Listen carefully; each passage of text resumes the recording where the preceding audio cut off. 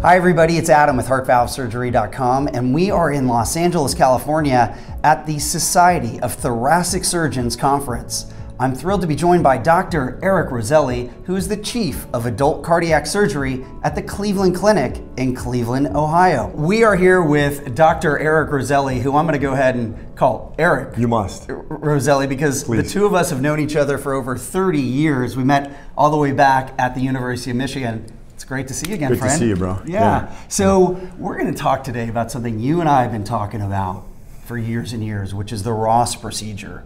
Complex operation. I've been thankful to have had one and gone on for nearly 20 years now with no reoperation. Awesome. But patients out there need to be mindful about whether or not this is the right procedure for them, and they need to ask some very important questions. So we're going to talk about what are the 4 important questions patients should ask before a Ross procedure.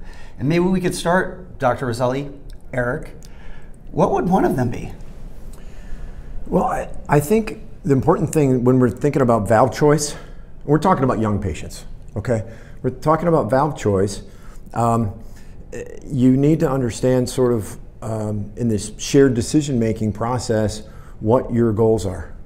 And so I think the first choice a patient should ask themselves is this question about, do I go with a biologic choice or a mechanical valve? And both are really good.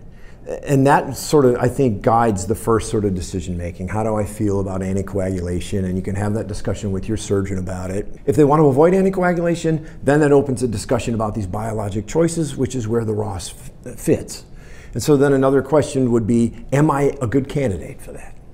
I know that there's a lot of centers are building their Ross programs. It's kind of awesome that we've seen a resurgence of it. Again, you're a living example of, a wonderful choice made. But I worry a little bit that there's maybe too much excitement about it. And the reason is you shouldn't feel like you're guaranteed that this living valve choice is absolutely going to last you a lifetime. That's concerning to me. In fact, that's concerning to me when someone chooses a mechanical valve, because sometimes you need an operation later on in life. And when you're a young patient, we're looking at decades of survival after your surgery. So the way I generally think about a Ross procedure is it is a great option in younger patients. And if you want to avoid anticoagulation, maybe it's a choice that will give you one less operation in your lifetime versus the other biologic choices. Lots of good, but you know the questions that we should ask. Why don't you tell the audience what you think those questions are? So thanks for flipping the script on me, Eric. I mean, for me, one of the questions I would think is if I'm at that point where I'm going down the pathway you described and I'm meeting with a cardiac surgeon about the Ross, I might ask a question like, what are your outcomes with the patients that you've treated? Absolutely important. At this meeting, and one of the meetings, it's a slide I use all the time when I'm speaking to surgeons. The patient is at the core of that decision-making process. But the things we take into account are the disease-specific factors. What are the issues with the valve, regurgitant, bicuspid, et cetera? What does the aorta look like? Other sort of important health considerations about that patient, like, do you have other illnesses? What does your lifelong prognosis look like? And then we have to take into account the surgeon and the center's experience. What is their experience with providing these various options? So I'll tell a patient, hey, for you, all of the choices are on the table, but that's because we have a great experience and we know we can deliver that Ross option really well. Some surgeons maybe they aren't comfortable with the Ross and might not even be an option, but that's not because it's not an option for that patient. It may just not be an option for that patient with that surgical team. Got it. And so another question, if you're looking for that center that has the specialized ability to do the Ross, I might be concerned with something like complications.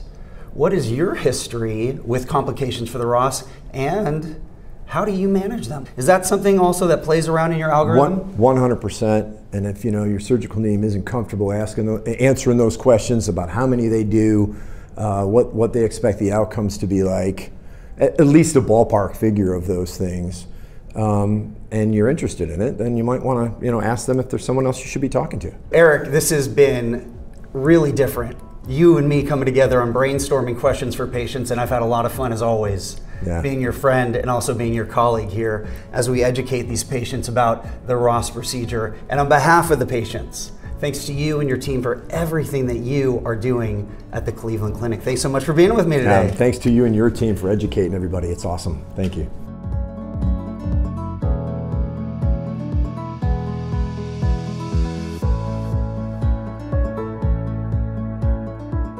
Hi everybody, it's Adam. I hope you enjoyed that video.